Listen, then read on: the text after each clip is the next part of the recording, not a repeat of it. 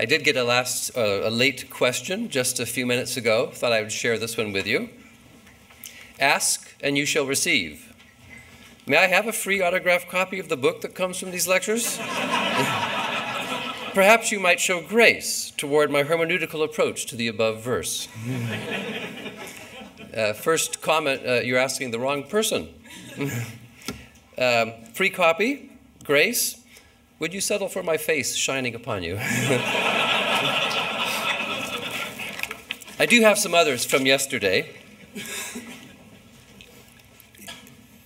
Is new tradition possible given the diversity of current Christianity? In my family, when my children were young, every time we did something once that they liked, it became a tradition.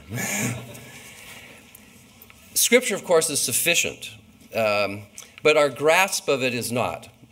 That's why we need theology and reflection and a community thinking about it. So I do think that though Scripture is sufficient and that everything that we need is already there, it still needs to be mined. And as John Robinson said, there's more light to come from God's word, so I think there's more gold to be mined. And sometimes we only get to the gold when there's a presenting problem, a controversy in the church, and we're forced to think through something harder than we've ever thought before. That happened in Nicaea with regard to the status of the Son's divinity.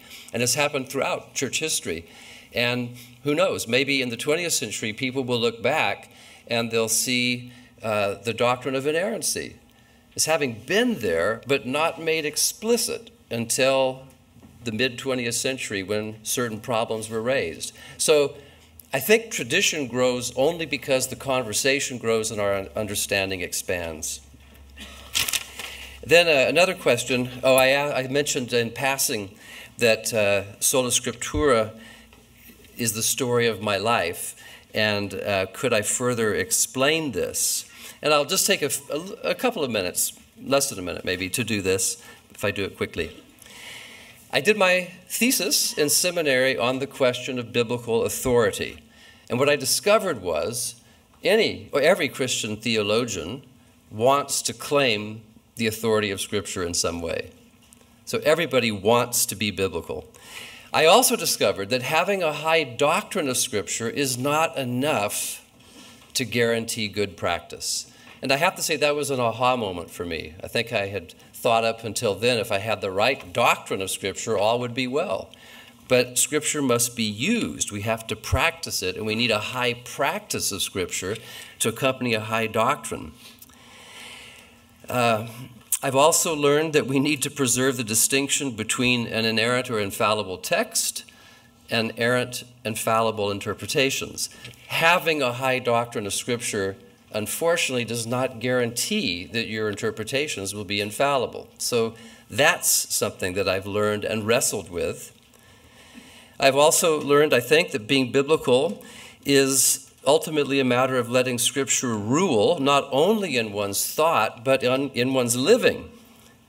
And that's why I've come to see Scripture as a script in a couple of senses. A theatrical script that demands to be performed, because Jesus says, if you hear my words and don't do them, you're like the foolish man who builds his house upon sand. These words have to be done. It's a script to be performed. And then there's also the pharmaceutical sense of script, which is, my father was a chemist, a pharmacist, and he always talked about a prescription as a script. Well, again, that script as well is useless unless you take the medicine, unless you take the prescription. So we have to do something with Scripture. It calls for our obedience if we're going to walk as children of light in its light. So all these factors I think I've been learning over the years about what it means to be biblical, and it's a much more demanding task than I had thought in the early days when I thought it was simply a theoretical question. That's why it's this literally the story of my life. Will I respond to God's word with faithfulness and obedience in a way that glorifies and magnifies it? Okay, Solus Christus. Number 62 of Luther's 95 Theses reads, "The true treasure of the church is the most holy gospel of the glory and grace of God. The gospel lies at the heart of the church, and the Lord Jesus Christ is at the head of the church. Those who cherish the gospel must cherish the church, for the church is an implication of the gospel. Maybe even it's telos. The church gives body, you see, to the lordship of Christ. Solus Christus affirms Christ as the only mediator between God and humanity, but it doesn't mean Christ alone independent of the church.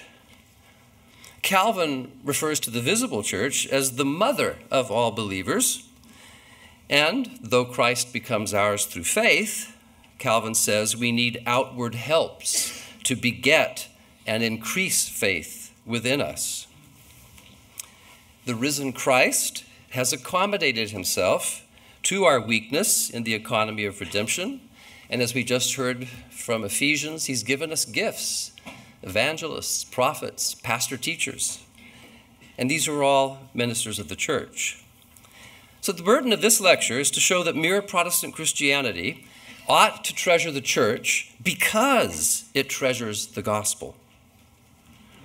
We're also going to see that Christ authorizes a royal priesthood of believers to proclaim the gospel, yes, but as I was saying about the script, also to put hands and feet to the gospel, to embody the gospel. I therefore propose to treat Solus Christus in connection with Corpus Christi, the body of believers, in the midst of which the risen Christ exercises his rule on earth as it is in heaven. So in one sense, the royal priesthood of believers is a high point of these lectures, not only because it's answering the charge about interpretive anarchy, but also because it is in a sense the culmination of a positive statement of the gospel. So the aim of this lecture is a mere Protestant ecclesiology, by which I mean an ecclesiology that affirms the church's unity in diversity. Calvin says the church is called Catholic, which means universal, because there could not be 2 or 3 churches unless Christ be torn asunder, which cannot happen, he writes. Catholicity was a major concern of the Reformation. Medieval Christendom had surrendered the notion of Catholicity to a limited understanding of the faith, and the reformers were trying to retrieve not only the evangel, but the universality of the faith. They were trying to be true Catholics. So in the context of the Reformation, solus Christus, Christ alone, like sola gratia and sola fide, expresses the Protestant conviction that there is no other name under heaven by which we must be saved, that there is only one mediator between God and men, the man Jesus Christ, 1 Timothy 2:5. Again, at first glance, that seems to exclude the necessity of the church and the priestly class. But on closer inspection, I think we'll see that solus Christus does not negate the priestly office, but relocates and redefines it. The solas, insofar as they lift up Christ, the gospel, and his kingdom, imply the royal priesthood of all believers, which is the place where God's will is done on earth as it is in heaven. Solus Christus is a good summary of theology's first principles and first love. I'm now on A1. The gospel is essentially the announcement, the setting forth in speech of what is in Jesus Christ. So nothing I'm going to say this morning is intended in any way to detract or distract us from the gospel. Indeed, I've recently taken to defining Christian theology as the conceptual indication or setting forth of what is in Jesus Christ. In philosophy, metaphysics is the study of what is, reality. But theology focuses on ultimate reality and defines reality in terms of what is in Christ. So nothing I'm saying is detracting from the centrality of Christ. And what is in Christ is a capacious notion. In Christ, there is not only perfect humanity, Hebrews 4:15, but also the whole fullness of deity dwelling bodily, Colossians 2:9. In Christ, there is perfect humanity, perfect deity. In Christ, there are Trinitarian relationships, the unbroken love of the Father for the Son in the Spirit. In Christ, there is the last Adam, who recapitulates and puts history back where it should be, the history of obedience. In Christ, there's the obedient Son that Israel never managed to be. In Christ, there is salvation, reconciliation, and every spiritual blessing. Do you see how much there is in Christ? Everything real is in Christ. And theology is the joyful science of describing the reality that is in Christ. What is in Christ also refers to his work as mediator of a new covenant. Christ takes up the offices that structured ancient Israelite society, prophet, priest, and king.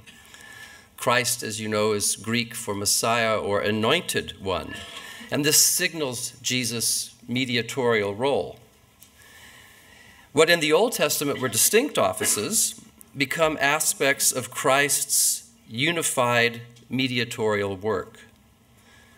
Solus Christus means that we need no further prophets to deliver God's word, no more priests to make propitiation and mediate salvation, no more kings to rule. What is in Christ is ours by grace through faith. And to be in Christ is to be restored to true humanity so that we may once more rightly image God. Union with Christ is of all words the best that can be heard, because union with Christ means that we are elect, justified, sanctified, and adopted. It means that we share in all the benefits of his sonship, particularly the incomparable privilege of calling God Father. But there's more. Union with Christ means union with others who are in Christ too. What is in Christ is not only a set of isolated individuals, but a new humanity, a company of communicants, a communion of saints. What is in Christ is the church. Point B. Calvin calls the church the society of Christ. And this may be enough to justify my decision to link ecclesiology to Solus Christus. There's no one agreed doctrine of the church among Protestants, but mere Protestants agree that the church is a creature of the gospel, a gathering where God's word is proclaimed in word and sacrament, and that such gatherings are apostolic. So I want now to distinguish mere Protestant ecclesiology from three other ways of relating Christ to the church. The first one is the Roman Catholic way under the heading totus Christus. That's Latin for the whole Christ. And the Roman Catholic teaching is that Christ includes both the head and the body. Now, if you carry that to its logical conclusion, it implies that the visible church, in this case the institutional Roman Catholic Church, is a continuation of Christ's incarnation. Protestants beg to differ. First, because Jesus was impeccable, and the church, sadly, is not. Second, because Jesus' sacrificial offering was definitive and once for all. There's nothing further the church can do to secure grace. Jesus said, "It is finished." We don't need more propitiatory sacrifices. Third, the ascension means that Christ, in one sense, is not here, which is why the church is a fellowship in Christ in the Holy Spirit. It's been said the church is risen with Christ, but the church is not risen as Christ. So the problem with totus Christus is that it conflates Christ and the church. That's one extreme. Point two, another extreme. Not every community that gathers does so to hear the gospel. And there's a noteworthy trend in our time called the godless congregation. The creed of the humanist community at Harvard University is, I believe in community. And this community at Harvard and others like it meet on Sunday mornings. They gather to do what? Talk about community, do community. And this kind of meeting is geared toward that part of the population that responds to surveys about religion and religious affiliation by ticking none. Godless congregations minister to the nones, that is N-O-N-E-S. They outwardly resemble Christian churches, but they're trying to do community and achieve communion apart from Christ. Such communities force the church to think more carefully about its own nature, identity, and mission. And one important difference between the church and a godless congregation is that the church doesn't have to achieve community. It simply bears witness to what is in Christ. There's already reconciliation in Christ. And Bonhoeffer says this beautifully in Life Together. Quote, Christian community is not an ideal we have to realize, but a reality created by God in which we participate. That's the difference between the church and a Christless congregation. But then, three, there's also something we might call the congregationalist Christ. You see, some people might read Solus Christus as meaning that all a person needs to be a good Christian is a relationship to Jesus Christ. Christ alone, the individual alone. They might ask the question, how important is church, really? Now, the Reformers certainly displayed a certain kind of anti-clericalism, but some of their evangelical descendants manifest an outright anti-ecclesial prejudice. One observer of the North American scene sees a parallel between the nones, that is, those who have no religious affiliation, and the nons, those who have no particular denominational affiliation. In contrast to this ecclesial thin gruel, mere Protestant Christianity views the church as essential because it is the theater of evangelical operations. It's where we see the grace of God worked out between people the way it's supposed to. And after all, the central plot in Scripture has to do with God forming a holy nation, not a holy person. God wants to bring a people under his rule in his place. And this leads me then to the constructive part, recovering in Christ alone and the royal priesthood, point C. Israel was the first holy nation set apart by God to be his treasured possession. God explains the purpose for which he brought Israel out of Egypt in an important passage, Exodus 19, verses 5 and 6. Now, therefore, if you will indeed obey my voice and keep my covenant, you shall be my treasured possession among all peoples, and you shall be to me a kingdom of priests and a holy nation. The Reformers latched onto this phrase and waved it in the face of the Roman Catholic idea that believers needed a priestly caste that would mediate grace to them and interpret Scripture for them. Now, in my introductory lecture, I called the priesthood of all believers the final principle of mere Protestant Christianity. That is, the end or the purpose of salvation history. However, the principle of the priesthood of all believers was misunderstood early on in the Reformation and mutated into an idea that did appear to license interpretive anarchy. So is the royal priesthood of all believers simply a pious way of speaking about the interpretive authority of individuals? Is that what it is? Where does the royal priesthood fit in the economy of interpretive authority? Well, I think the decisive clue, or a clue, is the adjective royal. There is an institutional aspect to the church, an ordered distribution of the authority that belongs to Christ alone. Remember, we've talked about that economy, the ordering, how Christ administers his authority. I want then to unfold the concept of the royal priesthood of all believers by asking three questions. Who are the church's priests? What do they do? And why is the priesthood royal? So first, who are the church's priests?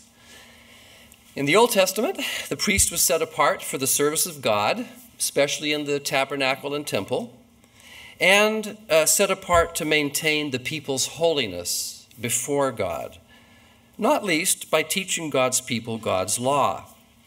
In Deuteronomy 33:10, we read, "They, the priests, shall teach Jacob your rules and Israel your law." Strikingly, though, the word priest is never used in the New Testament of individual believers or the church's ministers. It is applied to Christ, of course, who Hebrews identifies as a high priest forever after the order of Melchizedek, Hebrews 6:20. Now, Melchizedek was himself a priest king, as the name hints, and he was also the first priest to be mentioned in Scripture, in Genesis 14, verse 17. Now, Christ alone mediates salvation, and yet Peter picks up this language from Exodus 19 and applies it to the church. 1 Peter 2:9, "You are a chosen race, a royal priesthood, a holy nation." And compare that to Revelation 5:1, which also uses the language of kingdom and priests. So is there a discrepancy here? Christ the only priest, and yet the church is a priesthood? Calvin helps to resolve the apparent contradiction. He says only Christ's sacrifice reconciles the world to God, yet, and I quote Calvin here, "In him, in Christ, we are all priests, but to offer praises and thanksgivings. In short, to offer ourselves and ours to God. In him, we are all priests." The royal priesthood is in Christ. The universal priesthood of all believers was at the heart of Luther's reform. Some have said that this concept is nothing less than a paraphrase of the Reformation concept of the church. As a slogan, however, as I've indicated, it's open to misunderstanding. And some people appeal to the priesthood of every believer to minimize the role of pastors and teachers on the grounds that every person is his or her own priest. For example, in my country, Alexander Campbell appealed to the universal priesthood to justify his "no creed but the Bible" stance and "no interpretive authority but me" stance. Now, Luther intended the priesthood of all believers as an alternative to the Roman Catholic assumption that the clergy represented a superior spiritual class of people, superior to the laity. And that was the first wall protecting the papacy, to which Luther laid siege in his appeal to the Christian nobility of the German nations. And in that treatise, Luther says this: "All Christians are truly of the spiritual estate. For baptism, gospel, and faith alone make us spiritual and a Christian people, and we are all consecrated priests through baptism." Now, the important point not to be missed is that Luther never spoke of the priesthood of the believer in the singular, and neither does the New Testament. The Reformers emphasize the priesthood of all believers. That is, not as a set of isolated individuals, but the set of gathered individuals. It has a corporate reference. It's not a charter for rank individualism. It actually means the opposite. Luther says, every man is priest to every other man. In other words, it doesn't legitimate individuality, it calls for community. We're to be priests to one another in the gathered community. So far from upholding the right of private judgment, the priesthood of all believers refers to the freedom and responsibility of every Christian to be a Christ to one's neighbor. And that leads me to what do priests do? Taking Christ the high priest as our paradigm, we can say that as fully human, he represents humanity before God, and as fully divine, he represents God to humanity. His once-for-all sacrifice suffices for the forgiveness of sins. But we can function as priests when we proclaim that finished work. The proclamation of the word, which is at the heart of the church, belongs to the church as a whole and to each member individually. And that's our priesthood, to proclaim the finished work of Christ. Luther was fond of citing Malachi 2:7 to show that the principal task of Old Testament priests was to teach people the law of God. All believers are priests then, responsible for teaching, sharing, and doing the word of God. Luther says, we stand before God and intercede for one another. We proclaim God's word to one another. It's a very important point. The congregation can't just watch the pastor talk about God. To be a member of the royal priesthood of believers is to have a mandate to minister Christ to others in words and deed. Paul says we're to address one another in psalms and hymns and spiritual songs. Peter says the function of the royal priesthood is to proclaim the excellencies of him who called you out of darkness into his marvelous light. This is 1 Peter 2:9. So this conception of the priesthood of all believers, that we're all priests for one another, also goes a long way toward explaining the rise in the prominence of certain distinct Protestant forms of communication. The most conspicuous example is vernacular translation. This was a priestly priority for Luther, to make the Bible available to the laity by translating it into languages they could speak. Sermons are another example. In Protestant churches, the pulpit becomes the visual focal point. The priesthood is ministering the word. Lastly, commentaries proliferated after the Reformation, and they too serve as aids to understanding and exposition. So it's all about ministering the word to one another. But why is the priesthood royal? Point C. Luther never really does anything with this adjective, as far as I can make out. But as I've also said, retrieving involves more than simply repeating. A doctoral dissertation by a Wheaton student, Uche Anazor, called Kings and Priests. It's published. You're welcome, Uche. Kings and Priests retrieves this idea of the royal priesthood in order to give biblical theological support to the recent efforts in theological interpretation of Scripture. And what he does in his thesis is that he argues that Scripture itself, more than hermeneutics or literary theory, gives us the key categories to think about what readers are and what readers do. And those categories that he explores in his book are kings and priests. Priests, he says, function as the paradigm for didactic reading, teaching the law, but also how to apply it, how to distinguish the sacred from the profane, judging difficult civil cases, learning discernment. That's what the priests help us to see readers do. And then as to the royal qualifier, Anazor says that the Old Testament kings were to be exemplars of wise and virtuous reading practices. He says, chief among the characteristics of the ideal reader were the fear of God, humility, delight in the word, dependence on Yahweh, and the response of obedience. Another book by Oliver O'Donovan, The Desire of Nations, provides further help, I think, in understanding why the priesthood is called royal. O'Donovan says the church is the community that lives under the authority of him to whom God has entrusted the kingdom. He sees the church as a political society in this sense. It's ruled and authorized by the ascended Christ alone. Paul says in Philippians 3:20, our citizenship is in heaven. In Christ, the church is now authorized to represent Israel and the people of the kingdom of God on earth. So the church is that kind of a political community. Augustine called the church the polis, or the city of God.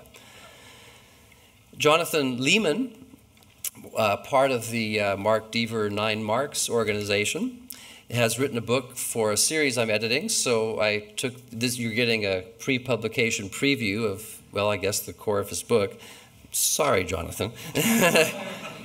Jonathan Lehman calls the church an embassy of Christ's kingdom. Now, the terminology is a little bit different, but the point is the same as O'Donovan's. The church is not a voluntary organization. It doesn't will itself into existence, and it doesn't exist because the state has given it permission to exist. Rather, the church exists by the express authorization of Jesus. The church has a royal charter and a mandate. And if I could sum the mandate up, it would be to be a parable of the kingdom, a lived parable of the kingdom, eschatological reality in this worldly settings, a different, peculiar people. And Jesus has instituted the church as a people and place to exhibit his rule on earth as it is in heaven. That's what I mean by parable. We're a lived exhibit of Jesus' rule. Now, Lehman relates the royal priesthood to Adam's vocation, to keep watch and to work the garden, because that's the place where God dwelled. Adam was the original bearer of the office priest-king. Every believer, though, possesses this same office thanks to our union with Christ. We reign with the church, with Christ and on Christ's behalf. And when we submit to Christ, we're authorized to act in his stead. The priesthood of all believers is thus a royal office. To belong to the church is to be an authorized representative of the kingdom of God. To be a royal priest is to keep watch over and to work further God's kingdom. The local church is therefore the institution that Jesus created and authorized to pronounce and to practice the gospel of the kingdom. It's an embassy representing the kingdom that speaks and acts as an official representative for Christ and his kingdom. Pentecost marks the anointing with the Spirit that typically accompanies the appointing of priests and kings. So there's an institutional and, dare I say, a political aspect to Pentecost, because the birth of the church was the divine commissioning and authorization of an interpretive community charged, mandated with proclaiming and enacting the truth of the gospel. Every believer is an ex officio member of the royal priesthood, an office bearer representing Christ with all the privileges and responsibilities appertaining thereunto. So Pentecost marks not simply the birthday of the church, but the divine authorization of an evangelical interpretive community, a community with authority, that is divine appointing and divine anointing to proclaim the gospel. The church is what it is by virtue of its relation to the ascended Christ, and this independent of the particular organization you happen to be involved in. Because the church is made up of those who are already not yet seated with Christ in the heavenlies.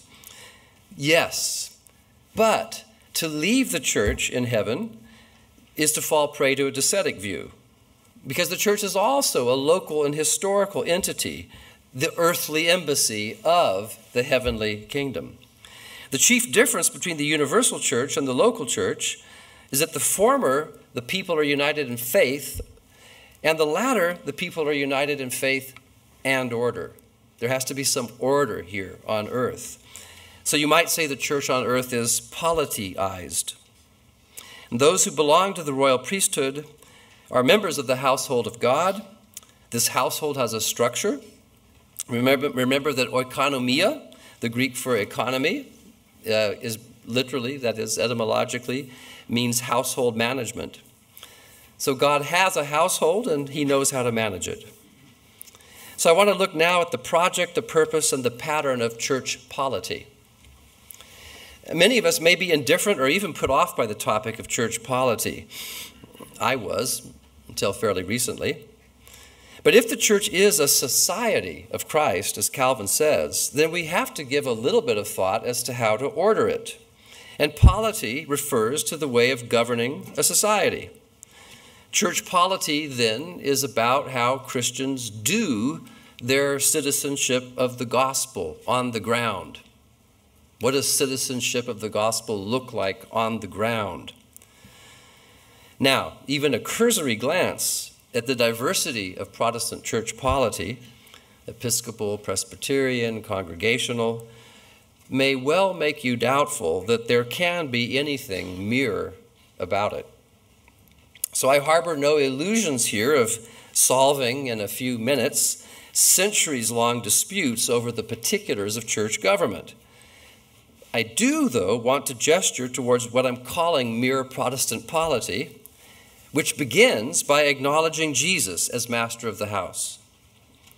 The risen and ascended Christ has not abdicated, but assumed his throne, remaining active and present in his spirit. And mere Protestant Christianity agrees that the first principle of church polity is acknowledging Jesus' kingly rule by his scepter, the Word, and in the power of his Spirit. Polity matters. It's not as important as soteriology, but it's important to order our Christian society in a way that's worthy of the gospel and conducive to its mission, making disciples. Every local church has some kind of polity, some way to constitute itself, maintain itself, make decisions. Otherwise, it wouldn't exist. So the purpose of mere Protestant polity is to enable disciples to live out their royal priesthood. It matters, as I said, because we have to live out our citizenship of the gospel here on earth in some kind of order, with others who are trying to do the same thing. Now, holding office authorizes office bearers to do certain things. Polity helps us to understand who is authorized to do what. Now, through union with Christ, as we've seen, believers have been incorporated into a royal priesthood, and that authorizes them to live as God's new covenant people, to image God through filial obedience, to be little Christs to one another. The task of the royal priesthood is not to finish something that Jesus has left undone. Rather, we organize ourselves in order to attest and exhibit to Jesus' finished work. The main point is this: as a royal priesthood, every believer holds the office of martyr, in the sense of witness, one who gives authorized testimony to the meaning, truth, and freedom of the gospel. Now, the pattern of church polity. I hope it's become clear why I'm treating the church under Solus Christus. The primary reason is this: Jesus Christ has chosen to assert his lordship over the world by commissioning a visible human society to represent him and his rule. So to say that we're members of a royal priesthood is to say that we hold a peculiar office. We're citizens of this new covenant kingdom. Officers of the church are responsible for administering and monitoring membership in this earthly embassy. They're overseeing the unity and the authenticity of the witness the members bear. That's an important task. So mere Protestant polity is less interested in the particulars of church government than in the basic principle of episcope, oversight. Because whatever we call them, elders, bishops, presbyters, the basic task of an overseer is to preserve the integrity of the church's witness. John Webster puts it like this: what orthodoxy is in the realm of reflection, episcope is in the realm of practice and order, an instrument through which the church is recalled to Christianness, to the appropriateness of its action and speech, to the truth of the gospel. Back to Luther. Important as it was for him, the principle of the priesthood of all believers did not eclipse the God-ordained minister of word and sacrament. Luther finds biblical support for the idea that there is an office that is ordained by God in Titus 1, 5 through 7, where Paul directs Titus to appoint elders in every town, and then goes on to call such overseers God's stewards. The steward is a particular office in a house. All believers are to minister the gospel, Luther says, but a few are called to the communal office of public teaching, which is performed on behalf of all those who are priests. And Luther thinks that what sets the pastor apart is a divine call, which the congregation recognizes and acknowledges. Luther once more: it is true that all Christians are priests, but not all are pastors. For to be a pastor, one must not only be a Christian and a priest, one must have an office and a field of work committed to him.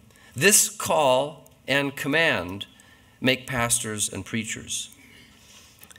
It seems as though the main difference between the priesthood of all believers and the role of a pastor for Luther is that the latter performs his office in public. Luther's clear. It's not two different ministries, but it's two forms of the same ministry. It's an ordered ministry. Calvin focuses on the passage we heard, Ephesians 4, verses 10 to 13. The ascended Christ has appointed apostles, prophets, pastors, and teachers for the work of ministry. And Calvin points out God could do as he pleased. But this is the way he's decided to manage his household. He's chosen human means to accomplish his purpose, partly to accommodate us in our weakness, partly to test our obedience, partly to teach us humility. And the reformers themselves were somewhat flexible as to the exact form church government was to take, but they agreed that some order was necessary. They agreed that Christ instituted the basic office of overseer, and they agreed that whatever form of order was decided on, it must not be set against the royal priesthood. So the special office of the pastor-teacher is to serve the royal priesthood, to help them play their roles.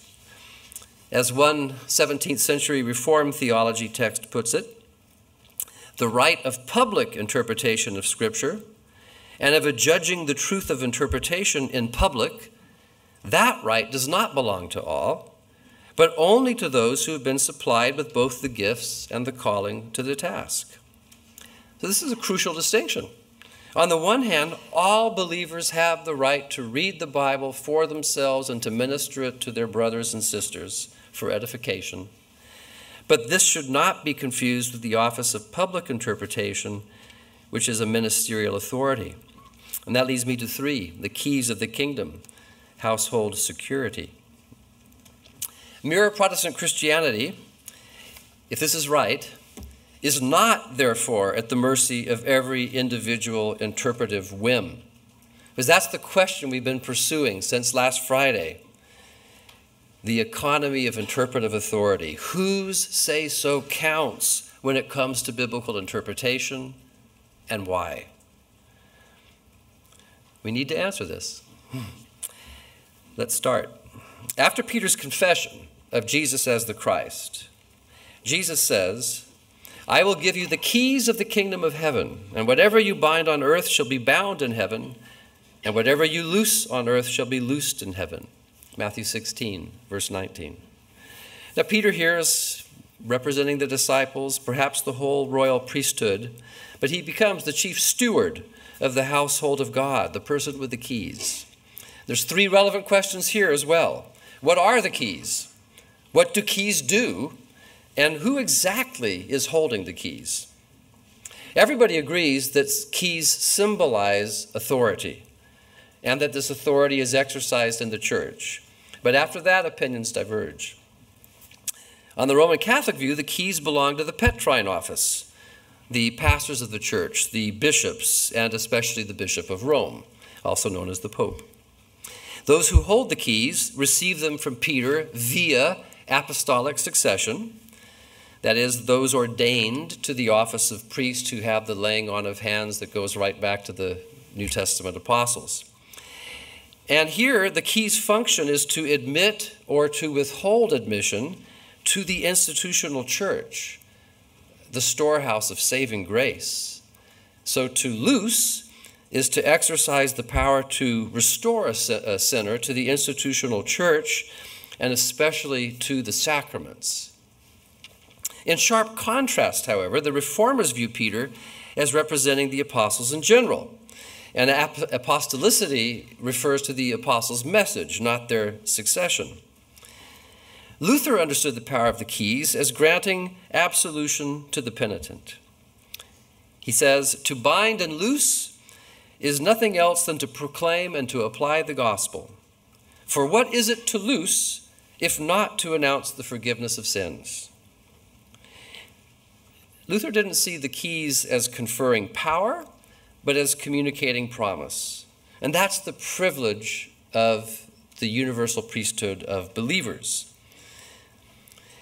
In the only other passage where Jesus mentions binding and loosing, not the keys per se, but binding and loosing, Matthew 18, he's addressing all the disciples. So Luther wants to say the whole church can bind and loose. Calvin shares Luther's concern that the Roman hierarchy had appropriated to itself something that Christ gave to the royal priesthood of believers as a whole. And Calvin says this about the papacy: "They know so well how to fit their keys to any locks and doors they please that one would say that they had practiced the locksmith's art all their lives."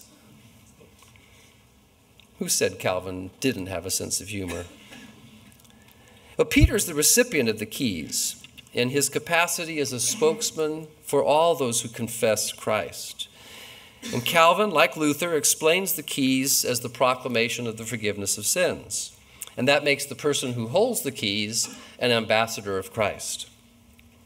But he goes beyond Luther when he comes back to a discussion of the power of the keys later in the Institutes in the context of church discipline.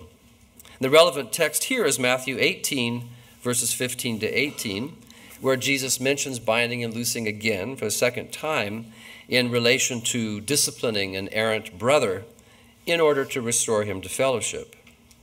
And again, Matthew 16 and 18 are the only two texts in the New Testament where Jesus makes explicit mention of the ecclesia. So these are interesting connections. Calvin thinks that Matthew 16 is about preaching the gospel entrusted to ministers of the word, whereas Matthew 18 is about the discipline of excommunication, which is entrusted to the whole church. So in this latter case, the keys are the basis of the church's power to make authoritative decisions and to pronounce judgments. Calvin says, "For as no city or township can function without polity, so the church of God needs a spiritual polity." You know, there's nothing more frustrating than losing your keys. But has Protestantism lost them? Can we retrieve them? Point C. The Reformers didn't have the advantage of modern biblical scholarship. They were probably unaware that Jewish rabbis routinely spoke of binding and loosing the law in the context of determining whether or not a given commandment in the Old Testament applied to such and such a situation. If they bound it, then it did apply. If they loosed it, it didn't apply. That's what the rabbis were doing with binding and loosing. But what the Reformers did say about forgiving and disciplining, I think anticipates in an impressive way more recent research. But what I want particularly to retrieve from the Reformers is what Calvin says about the keys being the basis of church jurisdiction. And I want to relate this to judgments the church makes about extending not laws, as the rabbis did, but rather gospel. Binding and loosing become a constitutive aspect of the church's mission to become a people of the gospel, a holy nation whose life indeed reflects the kingdom of God. Now, in Matthew's gospel, Jesus consistently exemplifies the right way to bind and loose the scriptures, while the scribes and Pharisees consistently exemplify the wrong way to do it. For example, Jesus binds the law prohibiting murder when he says it applies to anger. He looses the law prohibiting work on the Sabbath with regard to plucking grain to satisfy one's hunger. But note, please, that loosing a law does not mean the biblical text is no longer authoritative. It simply means it's not applicable in that situation. In other words, the law is never wrong when it's rightly interpreted. So, Jesus gives this interpretive authority, the right to make judgments about what is or is not evangelical in the sense of corresponding to the gospel. He gives that right to the church. And this dominical authorization is the main thrust of Matthew 16:19. I will give you the keys of the kingdom of heaven.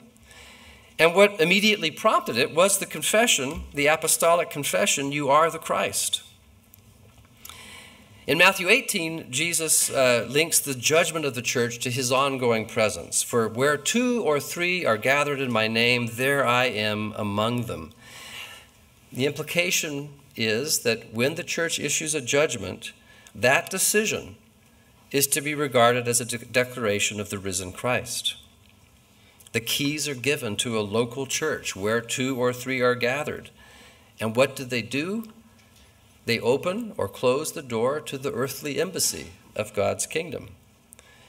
Now, I'm not saying believers need the church to be united to Christ, but the members of the church on earth, the body politic, they need to be either recognized or not as members, that is, authorized representatives of kingdom work.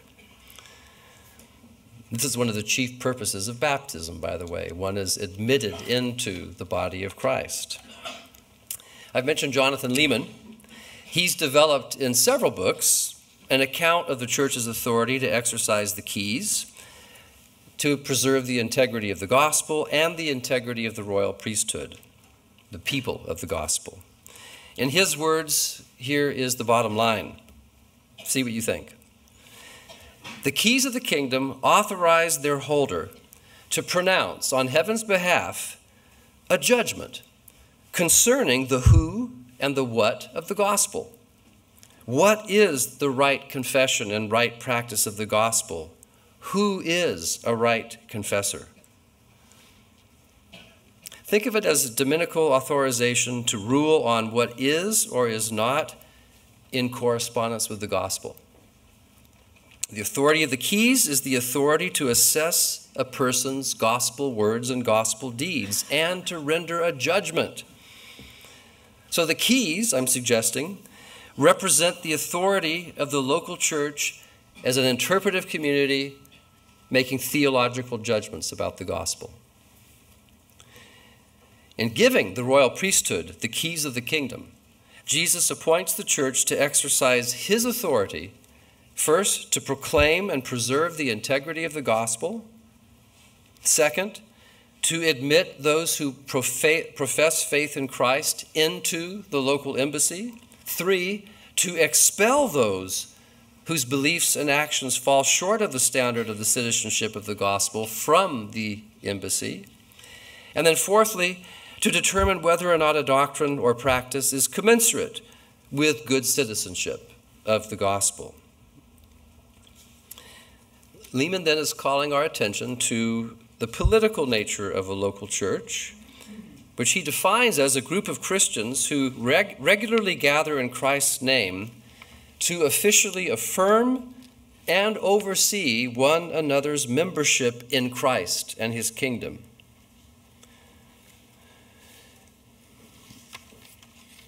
there is something institutional about the task of making good citizens of the gospel, disciples. As I say, baptism publicly identifies someone as part of the body of Christ, and then the baptism and the Lord's Supper together knit the church together, giving it an identity and form, making it visible. God's people on earth need some kind of institutional procedure to mark off who speaks for Jesus and who does not. The local church is that place where God's people, the society of Jesus, gather to do just that. All right, some theses to close. And the last one will raise more questions, which will be the subject of my final lecture.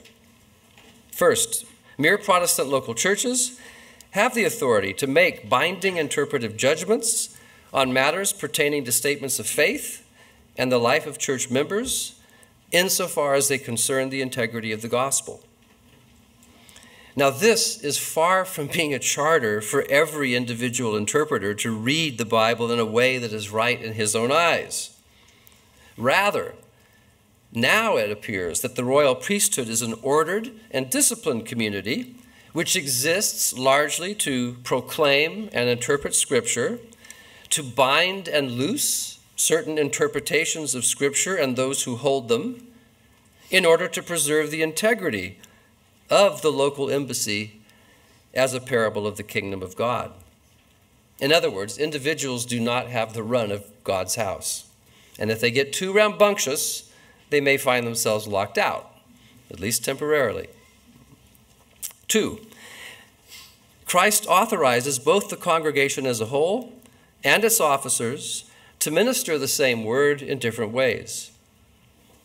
All royal priests exercise the power of the keys, making judgments concerning the what and who of the gospel, but ordained ministers have authority to teach in public and to make recommendations to the congregation as to the right use of the keys.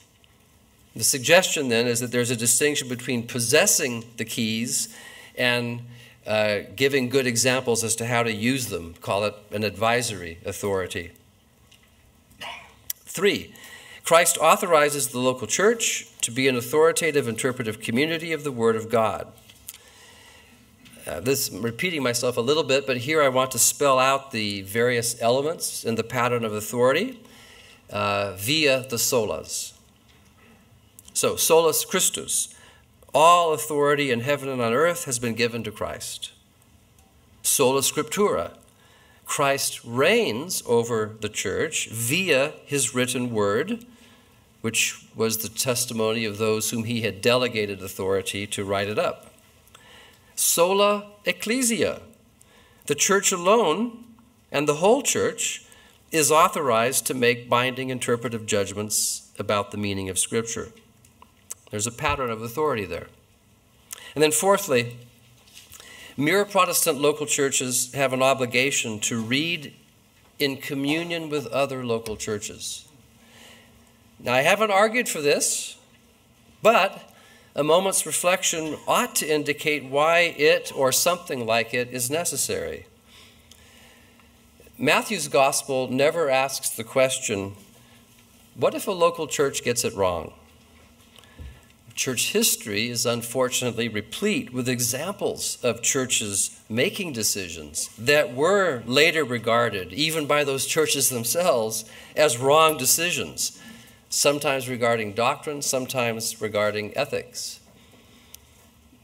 Mark Knoll has written a book called The Civil War as a Theological Crisis. The sad fact there is that both the churches in the South and the North of the United States were using Scripture to defend their respective views on slavery. What happens when members of a local church don't agree with another church or even amongst themselves? Remember Ann Hutchinson? Her pastor, John Coton, wrote a book entitled The Keys of the Kingdom of Heaven in 1644. Maybe because of the fallout from her trial, I'm not sure. But Cotton was a Congregationalist who believed that Christ gives each local church the power to rule its own affairs. Each local congregation, he says, is endowed with a charter to be a body politique to Christ. And he goes on to say, again, perhaps because of his own experience, that Christ directs local churches to give heed to a communion of churches. He doesn't call them councils, but it's, as it were, a communion of communions. And the ruling of such a communion of communions is only advisory. He doesn't want to threaten the direct rule of Christ of a local church. But, he says, while they are to leave the formal act of a censure to that authority which can alone execute it, placed by Christ in those churches themselves, that is, the local church has the right to heed the advice. If the local church doesn't heed the advice of a larger group, then that larger group may simply withdraw their communion from the rogue local church. What's a mere Protestant Christian to do? The church does not have to work for church unity, as I've said, because Christ has already established. But what the church must do is witness visibly, as hard as it can, to the reality of Christ's finished work. He has broken down the dividing wall of hostility. He has reconciled us to God and to one another by creating a new humanity. And bearing witness to the unity we already have in Christ requires the church to make what is in Christ, in the heavenlies, visible somehow here on earth. And there are different ways to do this. One way, for example, is through the office of the bishop. That was tried in the early church. And John Webster says that while the bishop doesn't establish the unity of a church, the office of the bishop can indicate the unity of the church. But there are other ways of testifying to our oneness in Christ. And in my final lecture tomorrow, I am going to tackle this ecclesial variation on the ancient problem of the one and the many under the improbable heading of Soli Deo Gloria. Thank you.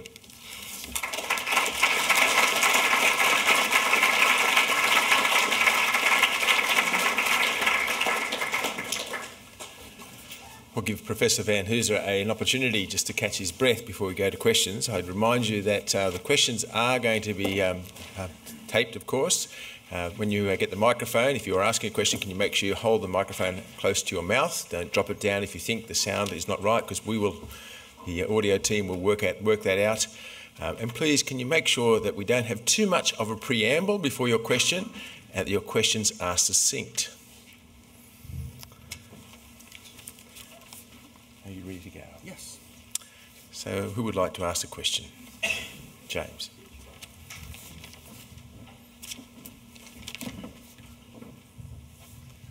Thanks, Professor. You mentioned O'Donovan in Desire of the Nations pointing towards the church and their eschatological end, sharing that kingly and priestly role, and you pointed to Adam as the first example of that. O'Donovan also points to Psalm 8 as an example, pre-church, of the role that all humans were meant to have as far as being rulers under God.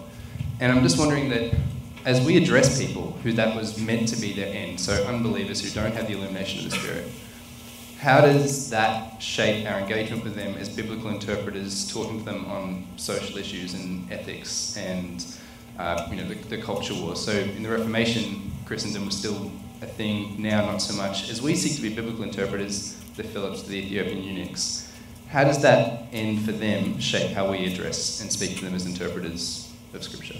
Mm-hmm. That's a great question. How does the church as a society address broader society that should be more like the church but isn't? And there are lots of options here. Different things have been tried. The Constantinian solution was to make all of society like the church through political means. I don't think we're at that stage now. And so I think what we can do is be a contrast society. I think we bear witness by being a light to the world. We are in our community to show people, like the godless congregations, what true communities are. I've been struck by the philosopher Jacques Derrida, the deconstructionist, the postmodern philosopher. He was interested in religion towards the end of his life, and he mentioned forgiveness. But every time he used the word forgiveness that I heard, he always had a phrase that followed it. Forgiveness, if such a thing exists. If such a thing exists. He was the one who wrote the essay on Can a Gift Be Given? Or if you give a gift, are you always expecting something in return? Is grace possible is the question, if such a thing exists. The church exists to show the world that such a thing exists. That's part of our creed. We believe in the forgiveness of sins, but it can't just be a message if the world doesn't see it. So I think the church is to be a peculiar people, light on the hill, city on the hill, all sorts of images. But our words won't carry force unless our communities bear some resemblance to what we're talking about. And that's why I think we really do need to work, not only on the doctrine, but the practice of church. And when it's done well, it's very hard to argue with a community that's functioning and loving and forgiving and supportive of one another. How do you argue against that? That's what the world needs. What we see today are conflicts, conflicts, conflicts. What's so sad, of course, is when the church looks like one more society. And I'm afraid people can point to examples of the church looking like every other society. We're to be a royal priesthood. That is our mandate. We have to look a bit different. We're not perfect. We have to say that. Again, that's why the forgiveness of sins is so important. It's okay if we offend one another, provided that we then go on to ask forgiveness and give forgiveness. So I'm not sure if that's hitting exactly what you're on about, but that would be my take right now. I'm not part of the moral majority in the States trying to gain power. I don't think that's the way to do it. I think I'm actually encouraged that the church, may even be more of a minority as nominal Christians fall away, and maybe now we'll see what the royal priesthood really looks like.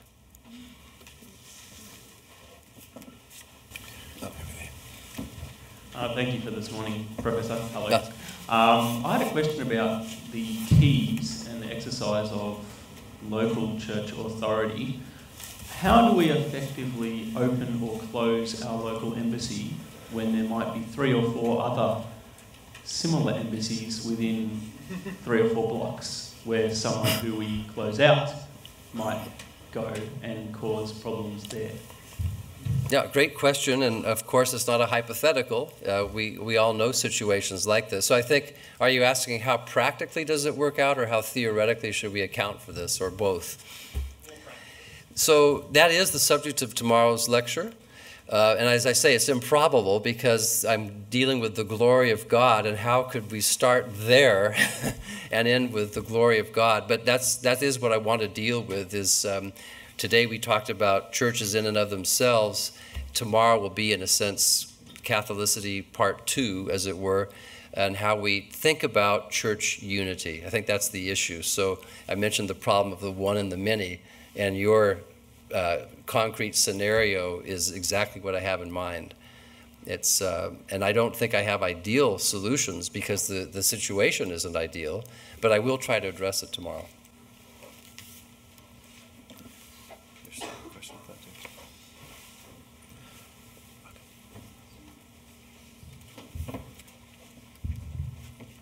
Thank you, Kevin, for this morning. I think it was yesterday you mentioned that you thought the doctrine of the Trinity could take precedence in organising other doctrines. Looking over your outline here today and opening the discussion about church, it would seem that the Trinity of this ecclesiology is Father, Son and Holy Scripture. Have you simply conflated Word and Spirit in establishing this new ecclesiology?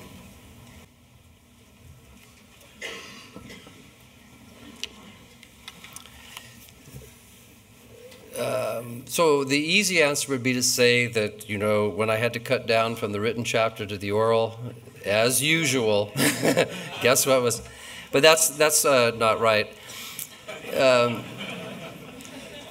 I'm assuming that the church is the people of God, the body of Christ, and the fellowship of the Holy Spirit. I assume that, but sometimes it's not enough to assume it to yourself. You have to say it. And so that comment makes me think I need to say it more explicitly. I don't want to omit the Holy Spirit is to fall prey to Bernard Ram's unabbreviated Protestant principle. So again, I'll have to look that over and just make sure that I can't be read that way again. I should have known better, but you're right. I think I talked a lot about the Spirit yesterday and not enough, or not really today. I suppose, again, it was assumed when I kept talking about union with Christ. It was the only way we're united in Christ is through the Spirit. So it's there, but I think I need to make it more explicit. So thank you for bringing that to my attention.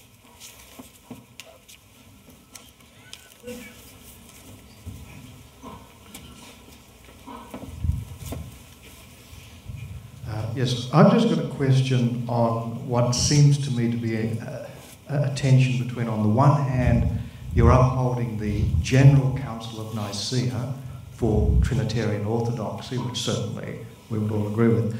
On the other hand, you're saying essentially the power is in the hands of a local church, and that any body beyond that is purely advisory. So if that was the case, Nicaea would be purely advisory to local churches. And then you're saying, so it seems to be two quite different forms of church government that you're suggesting. And then you're saying, if a local church is a rogue church, you think that the other churches can withdraw their communion from it. What are you suggesting in practical terms should be done with a rogue church?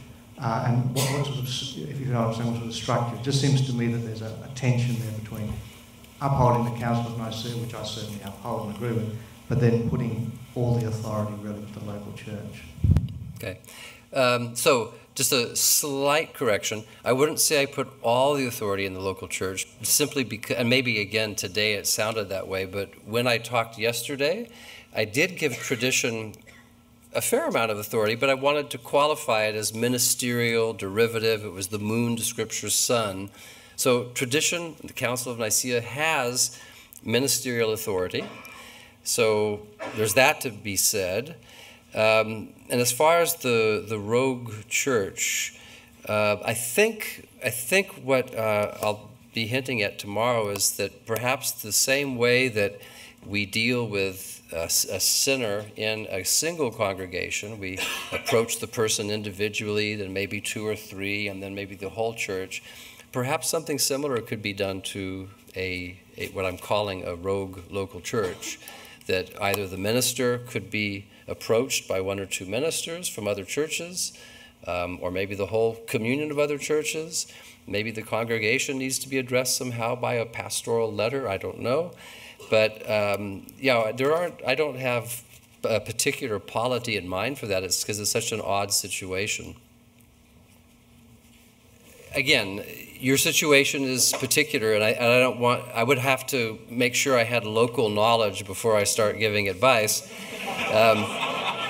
But I did have dinner with a former archbishop last night who did say to me that there are cases where, again, in the Episcopal Church in the United States, a faithful, gospel-believing Episcopal minister felt that he could not have communion with his bishop superior because of theological difference. And that is really the only power that I'm talking about here, is the power with withdrawing communion. Again, the purpose in Corinthians is to do it temporarily to reestablish it. It's a form of discipline, but that would be the only thing I can think of other than trying to pastorally address the problem specifically by having conversations about the issue. But I'm a theologian, not a bishop, thank goodness. G'day, Professor. This is a question that's come through from online. It might overlap a little bit.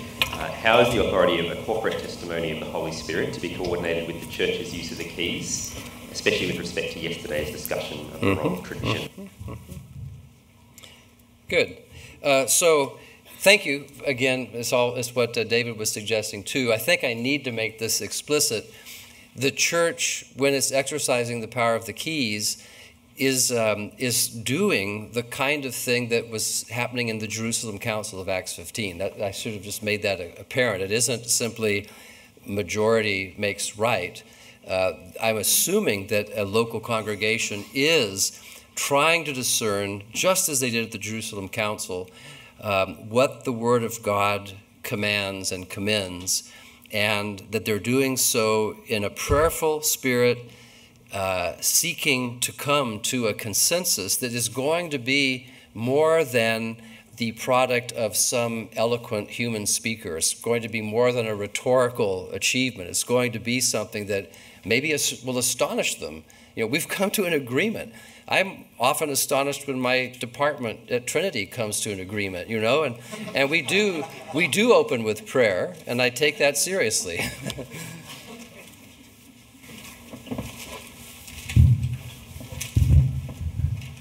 Professor Vanhoozer, I wonder if you'd make some comments on the relationship between the ecclesial political power authority that you've been commenting on, and what you might call the secular political authority, given that all authority comes from the risen Christ. And in light of where you ended, which seems to be local congregations moving beyond the bounds of that limited society to interact with a wider society, even if it's groups of churches together. How do we think about secular political authority? Yeah, good question. It's relevant.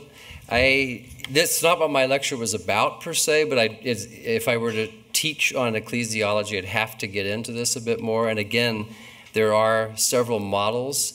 Luther's two-kingdom idea, for example. So the secular authority has one sword, the church has the other. I think the main strategy I would have, again, is not to try to appropriate more secular power to myself or to lord it over the secular authorities.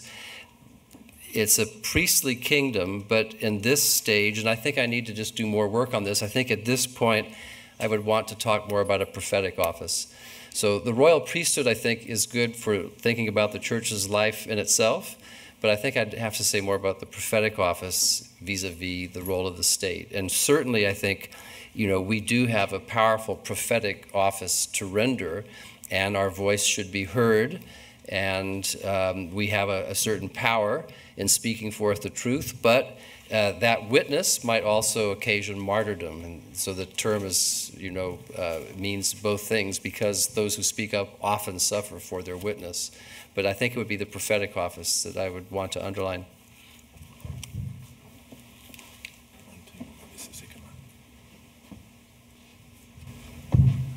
In previous lectures, you've offered a qualified defence of systematic theology, just in passing in various places. Do you want to comment on the role of systematics as a control or a guide for local churches in the picture you're painting in the last part? Yes, always happy to talk about systematic theology and the role of local churches. I just wrote a book last year arguing that the whole purpose of doctrine is to make disciples.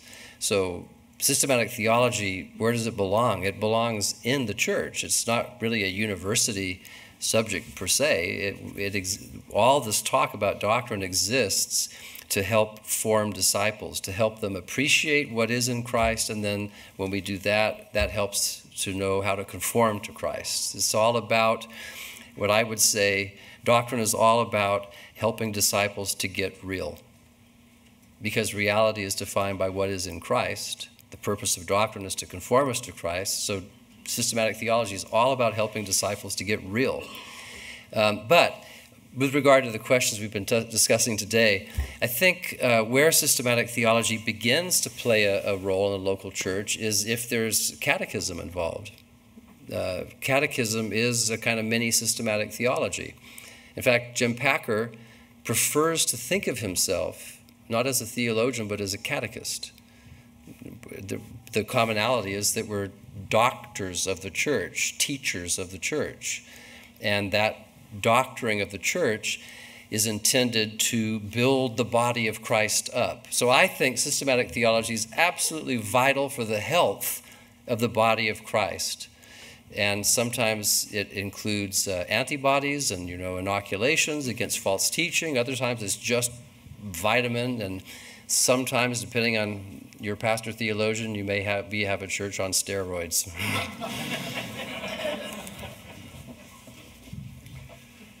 We'll make this the last question. One here.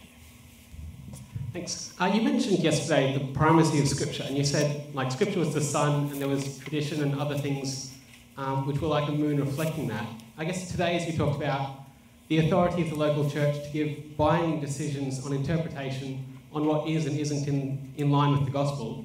Are you afraid that you could eclipse Scripture with church authority? Well, I suppose I would be afraid because, as I mentioned about fundamentalism, sometimes, and it's not just the fundamentalists, but again, if you're unaware of the fact that you're interpreting, there's more of a danger that you're likely to confuse or to conflate your interpretation with the Word of God itself. I don't think the Reformers were, in danger of doing that. That was what they were doing. They were so conscious of the fact that the Word they had rediscovered went against the tradition of the church they were involved in, and then they realized it was, they had to practice what they preached and try to get their own acts together. And that's, again, what we'll be talking about tomorrow, is how they tried to get themselves together. But yes, you want to follow up? I guess in what sense then is the decision of the local church binding? Like talking about the keys binding. Oh, okay. In what sense is that binding in relation to Scripture? Yeah, so it's binding insofar as the local church has the authority to make its own statement of faith. And so a local church is going to try to base its statement of faith on Scripture. It's binding for that community. They can't bind someone who doesn't belong to that community. But it's my way of saying that instead of some other organization imposing a statement of faith on a local church, I think that the local church has to work out in fear and trembling and the power of the Spirit its faith. And that exercise can be very, very helpful. And of course, we only say this because Christ has said he's given the Spirit to the church. If it's right that we're a royal priesthood, and if we have officers who have training, as the Reformers wanted them to do, a church should be able to articulate its faith. And it should also be open to correction from other churches that have done that. And that's what will be my focus tomorrow, is how a local church needs to be open to correction. If they are taking their royal priesthood seriously, remember we talked about epistemic conscientiousness. If you're really responsible as a knower, you have to grant the fact that you're not the only community trying to get this right. It would be presumptuous to think that your binding is somehow right and everybody else's is wrong. We have to do it. It's a responsibility. We can't just defer the decision. I don't know what the gospel is, I'll let you in. We can't do that.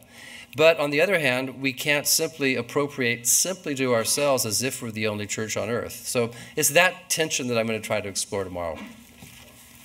And that sounds a good segue with which to finish. Would you again thank Professor Vanhoozer?